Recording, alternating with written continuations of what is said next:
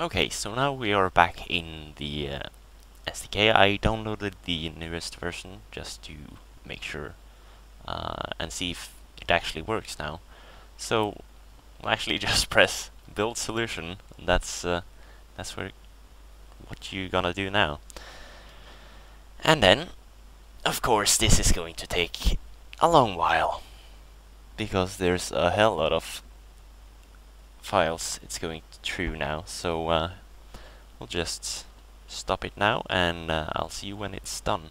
Okay, so now it's done, and as you see here, 21 succeeded, 2 failed, 0 up to date, 0 skipped. So this is what I referred to as the errors earlier. It might just be that it's actually not really compatible yet. So that's not a big problem actually, because the game is operational and you can still modify the source code so you can add elements and add what you want to your mod anyway. So now as we've done this build, you can actually just go ahead and close the solution, and now you've basically prepared the tools for the game. Now you want to open a new solution over here. Well, open project, go over to SRC, and then you have these two to choose between. And as we chose the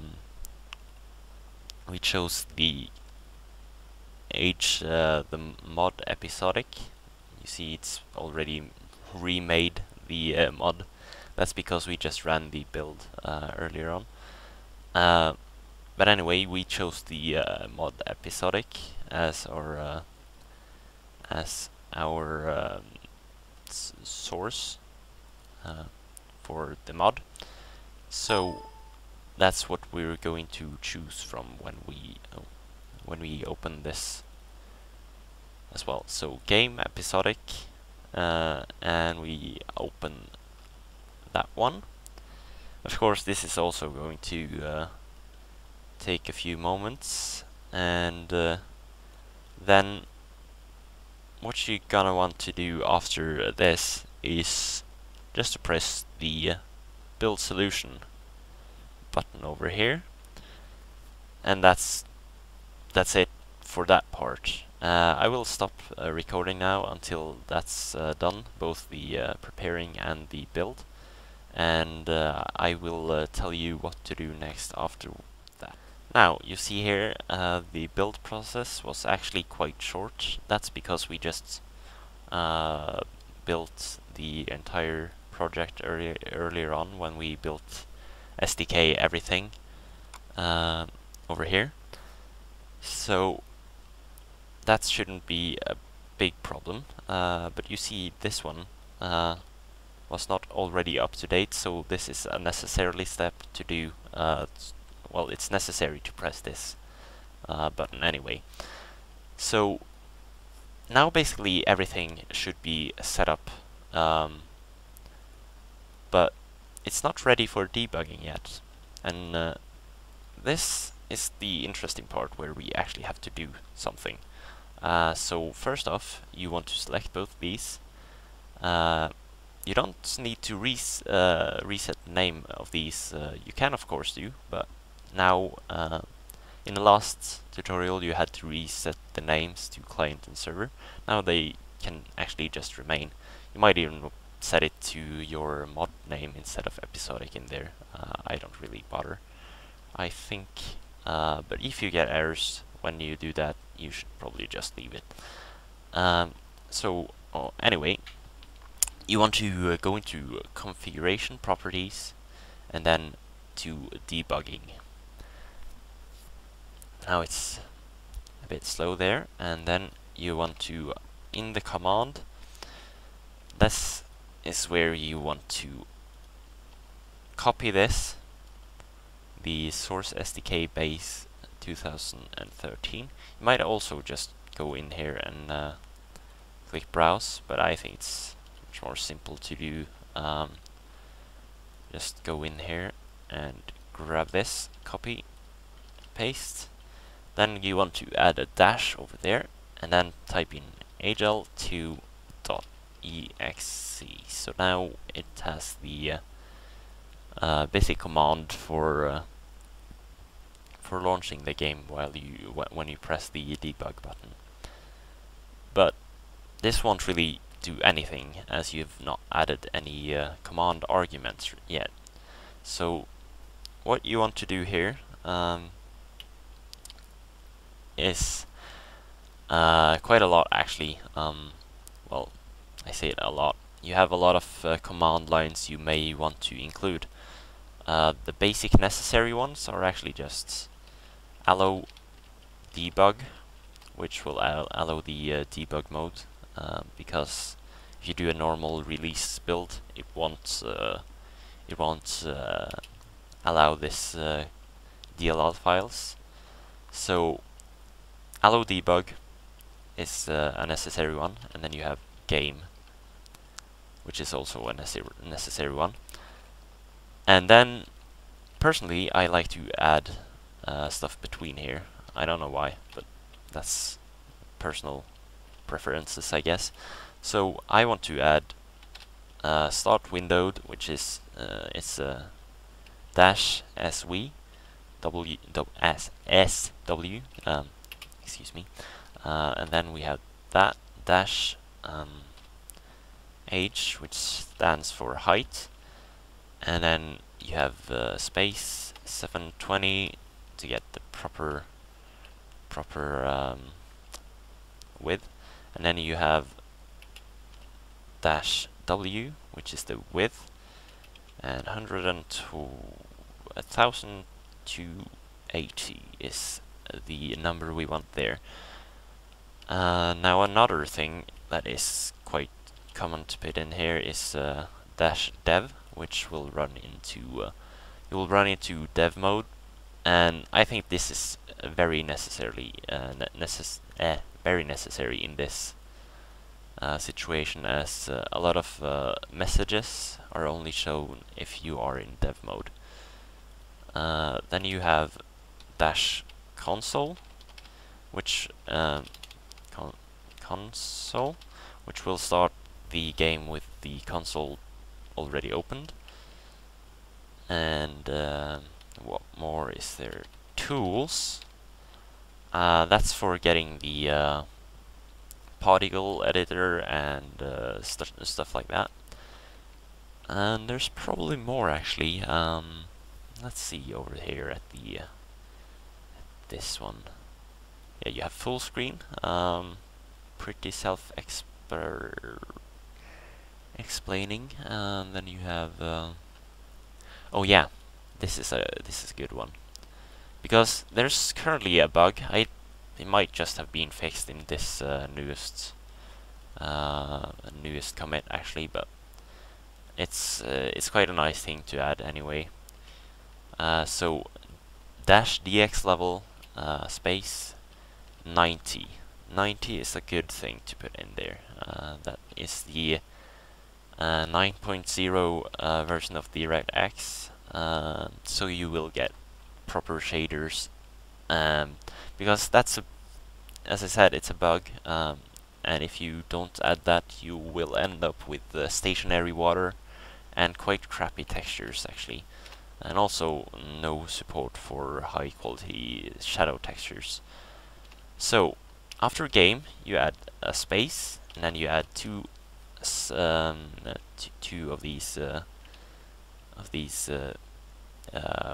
apostrophe thingies, and then you want to go in here, go to test mod, or your mod's name, go into game, mod episodic, and then you want to copy this, as this is where you have your game info.txt and all your resources. So this is actually what the mod is going to load. So that's what you want to put into between these apostrophe thingies. So put your mod directory in there, Of course, you may want to rename this later, but as a debug thing, I think it's fairly simple just to have it called mod episodic. It doesn't really matter, as the actual name itself is defined into the game info, which for some reason has been reset. Don't know why that happened. Probably happened when I did the everything SDK build thing. So test mod, and then we have test mod in here, test mod, and we want to, let's probably change this as well then. Want to scroll down.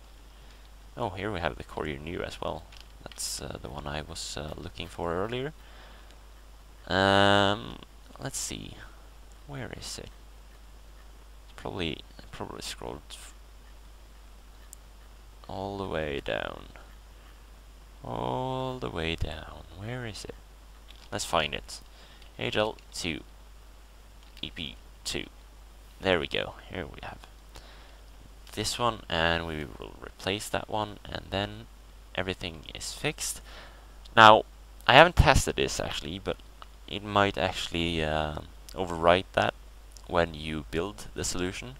I don't think it will when you build the normal game episodic solution, but if you build the everything solution again, that will probably replace that.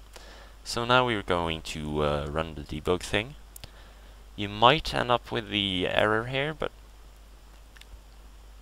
I think as we've already gone through the steps of setting the debug thingy in the properties, this should actually work.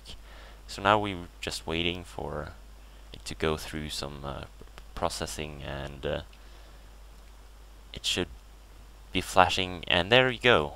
It is opening. Let's see if it actually runs without crashing now as well, because that would be lovely. Now, as you see, this is quite more simple than the last mode. Yeah, now we are in the developer mode. I kind of set my screen resolution to be bigger than the actual screen now, because I have to resize my screen when I record for this. So, yeah.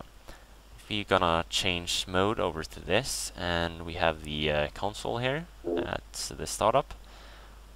We also don't seem to have a name for the mod, apparently. Let's see, full screen? No name. So that didn't work properly, apparently. We'll just have to figure that out later. Now let's see if we can open a map. We probably should be able to do so, but it seems like it. Yeah, there we go. So we have SDK vehicles. Let's load that. I don't know if that's a default thing, but I think it is, as it showed up here. So it's loading, and it might not actually show up on the screen now. That's a bit of a problem. Let's see if it actually does that. Yes, it appears it actually did. So now I've closed down the game, and everything seems to be working. So now you're free to go ahead, go into the source files, and modify what you want, and add new stuff as you want as well. So yeah, that's everything for now. I hope you enjoyed this tutorial, and I will try to make the tutorial tomorrow for how to use the Git system instead of downloading manually.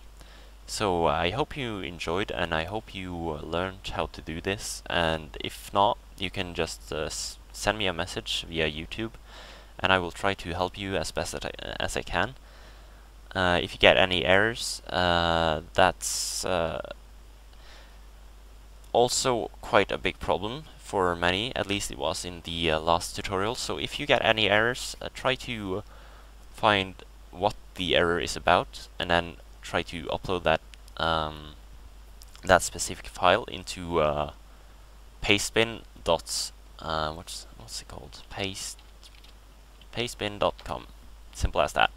So that's a place where you can upload code, and give that link to me so I can view through the file and see if I can get anything out from it, and I will try to help you as best as I can. Otherwise, you can also paste your errors, if you get any, into pastebin and just send me that. And yeah, so that's it for now, and I will see you tomorrow on this topic. So yeah, goodbye.